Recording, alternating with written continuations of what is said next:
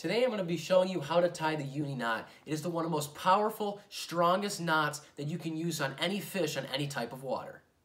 So you've got your whatever kind of line you're using and whatever kind of hook you're using. You're going to take the line and you're going to thread it through the eye of the hook just like that. Let me get my line straight over there. And then you're going to want to form two parallel lines here, just like this. You're going to want to take the bottom line and you're going to make a looping motion here. A loop just like that, and then I'm going to pinch, so I'm going to slow this down here. You looped over, and then you pinch where the three lines connect.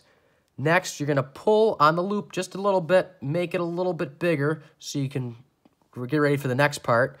While you're still pinching here, you're going to take the tag end, which is this one right here, the one that's loose, and you're going to thread it through the hole about 5 times, maybe 6 if you're using lighter line. So that was 4.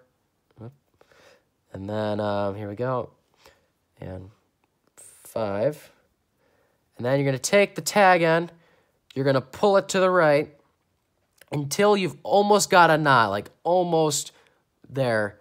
Then you're going to take the non-tag end. This is the tag end, the loose part. You're going to take the main line and you're going to pull down and strengthen it until it becomes a full solid knot here. And then, so here you've got a great strong knot here. And then all you do is you cut the tag end off. I don't have the right scissors for this, so I don't think it's going to cut. Oh, it did, okay. And then you want to make sure the tag end is not as close to the line, the knot as possible.